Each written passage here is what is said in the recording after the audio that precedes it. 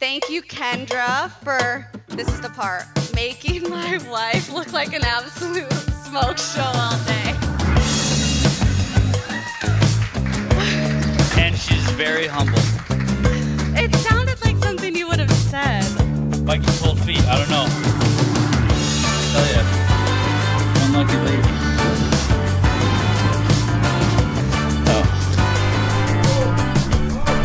Dad never lets go.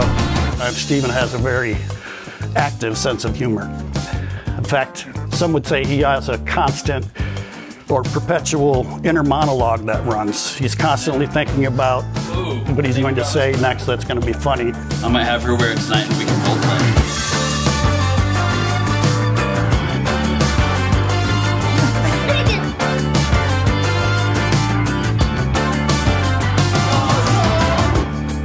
Dad, baby! Wow, you look so gorgeous. Thanks, babe. It looks Wow, good. you look so pretty. Thank you.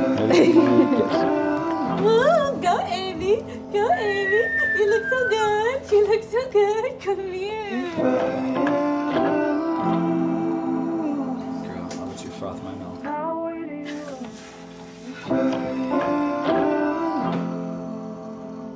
I can't think of it. Here, where do you want this? You're just in my way. Oh, No.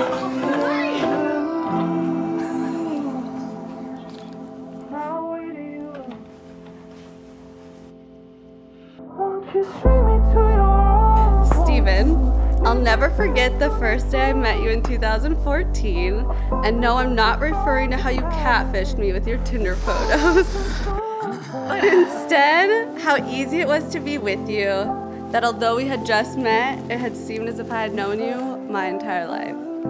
Looking back, that was my first sign that God handpicked you for me. Fast forward to 2016, we stood before our family and friends and committed ourselves to each other. 2 kids lucky in love and a tad bit naive to think that marriage would come easily. Because how could we avoid compromising a covenant built before God when God was nowhere near the center of it? We were far from prepared to walk the path God intended for us, but if I've learned anything from my journey to finding Him, it's that He is faithful and His plans are far greater than our own. You and Abriel being the most perfect example of God's love and faithfulness. I've learned that the most beautiful times of our life are created from our lowest points, and that our God is a God of redemption and second chances. Today, I recommit myself to you. I love you and take you for what I already know and trust in what is yet to come. I will continue to be your best friend and your biggest fan, and I will continue to choose you through our greatest joys and our deepest sorrows. All right, you guys ready to go downstairs? Holy smokes, that was fast.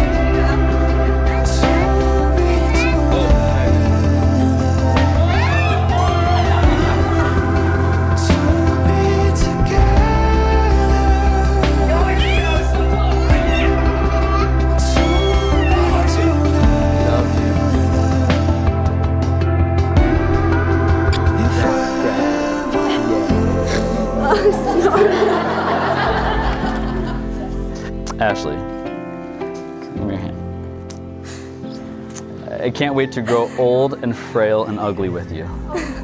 Just kidding. I'll never be ugly. Neither will you, baby. When you're angry and say you need space, I vow to never give you that space. Because over the past 7 years, I realized that when you say give me space, it actually means hold me closer. Thank you for your patience you've always had for me while I've learned and grown to meet your needs and desires in this world. Every day, your joy and happiness are on my mind.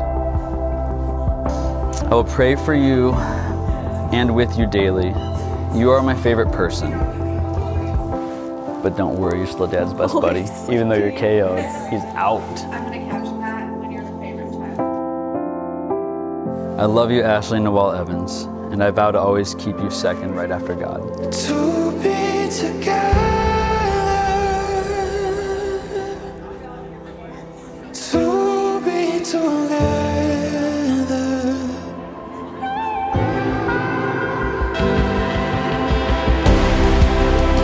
You gotta pick our own songs. That's why I chose, so it works out. We're golden.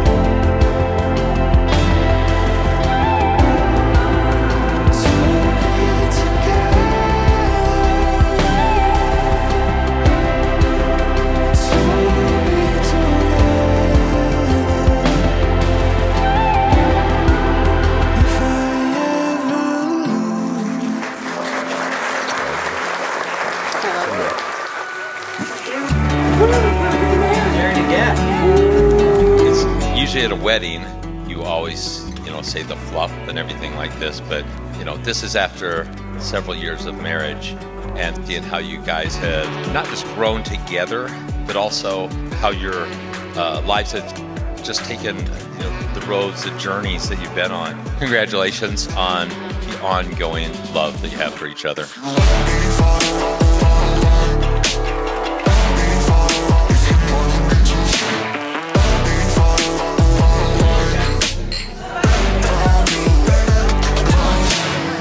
First time I met Ashley, I just told her out of all the girls, she's the only one that could be right for Steven, to support him, because he's so full of ideas and creativity and intelligent, hard to keep up with, adventurous.